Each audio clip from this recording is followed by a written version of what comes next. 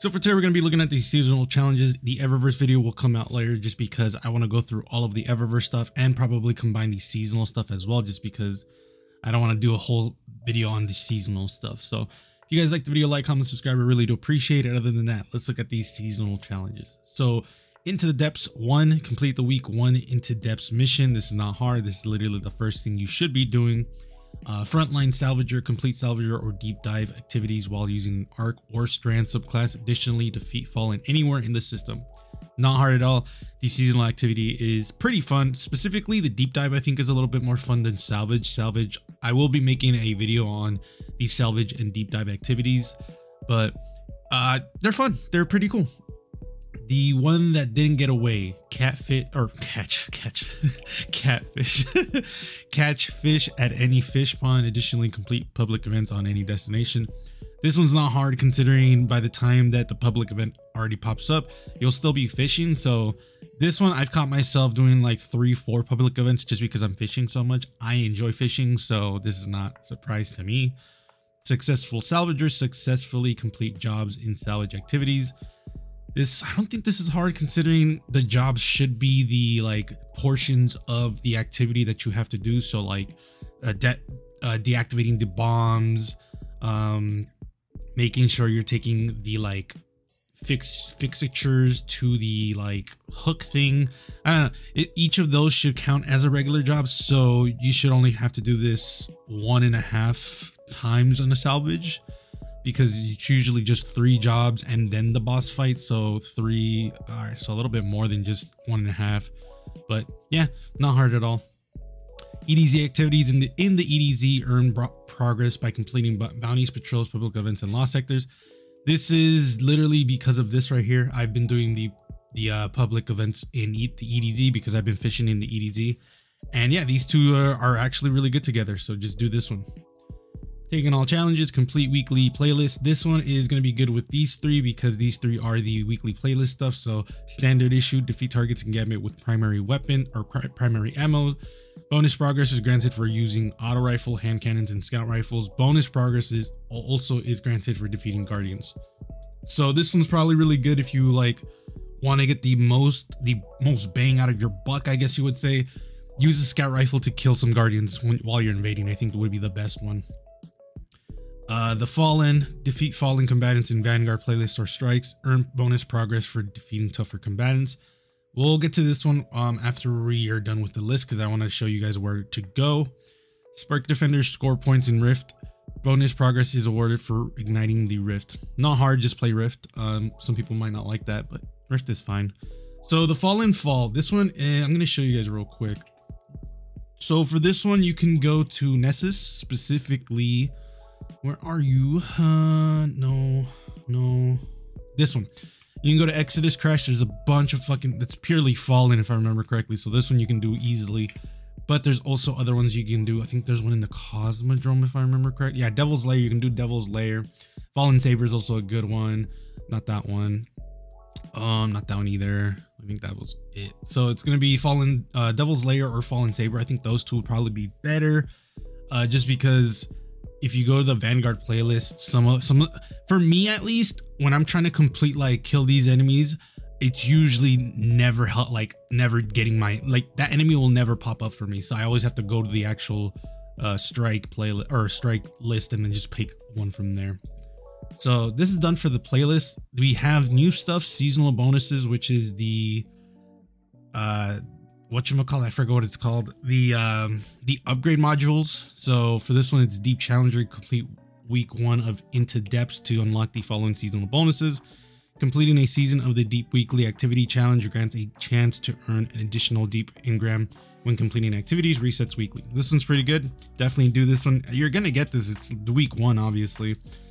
But then we have Deep Armor Focusing, obtain a full set of Season of the Deep Armor to unlock the following seasonal bonuses. Deep engrams can be focused into individual pieces of high stat Season of the Deep Armor. Hopefully that's true. Hopefully, because from what I've noticed, the seasonal stuff doesn't award really high stat stuff anymore. So hopefully that's true, so that we can start doing that again. Synchronized swimming, reach rank 7 with the sonar station in Helm to unlock the following seasonal bonus. you guys don't know, Sonar Station is the, it's over here actually. I forgot I was here. It's this, it's the new seasonal one. This one right here. So if you guys are wondering what the hell that is, it's basically your seasonal rank, which is super easy. Yeah. So let's go back. Where were we? I think we were here, right? Yeah. Oh, we didn't even see. So Deep 7, you and your fire team gain bonus reputation when opening chests in salvage or deep dive activities.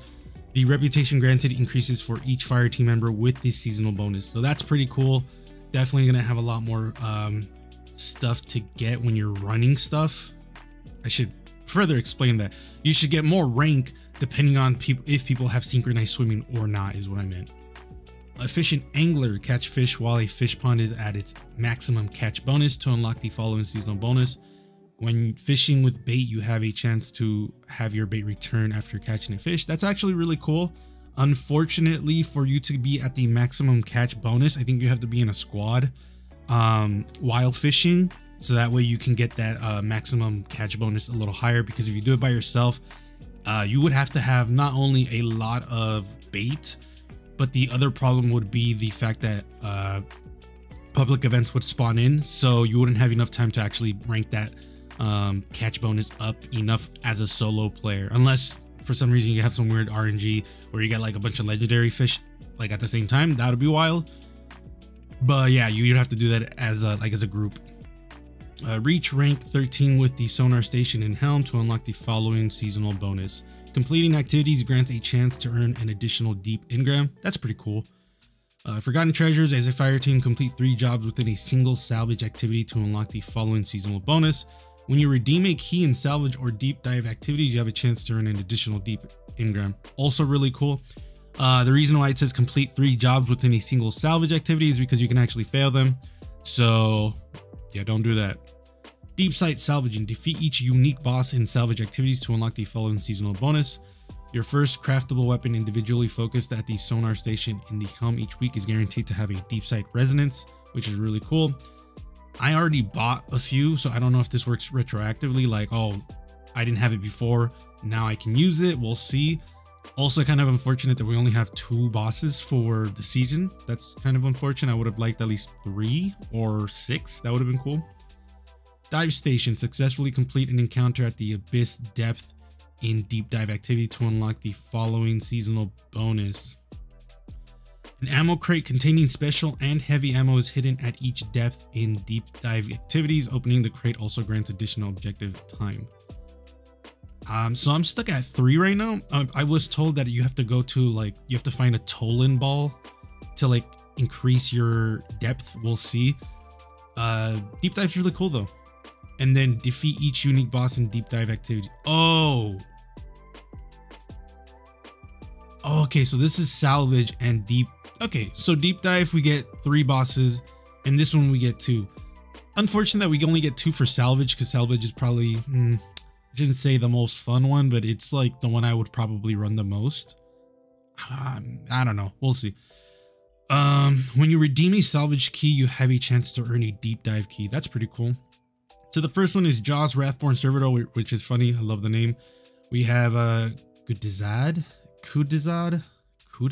whatever, Bound of Shivu, and Kelgoroth, taken from Bones. Is this fucking what's his face? For those of you who are new, back in the day, we had an ogre in Titan that people would always like test their stuff with, and I'm pretty sure it's Kelgoroth. I might be wrong. I don't remember his name, but that'll be funny if it is. And successfully complete an encounter at the Abyss Depth in Deep Dive activity to unlock the following seasonal bonus. An ammo crate containing, wait, we already talked about this one. All right, so these are all of the bonuses. As you guys can see, I'm like deep into like getting some I didn't mean to say deep. I'm deep into getting some of like a lot of these, and this is like the second day, like legitimately it's the second day. So it's really cool that we can just immediately go for these if we really wanted to. Like a lot of these are not hard. These 2 are the only ones that are like actually time gated, because the next week we'll probably get Urugotha.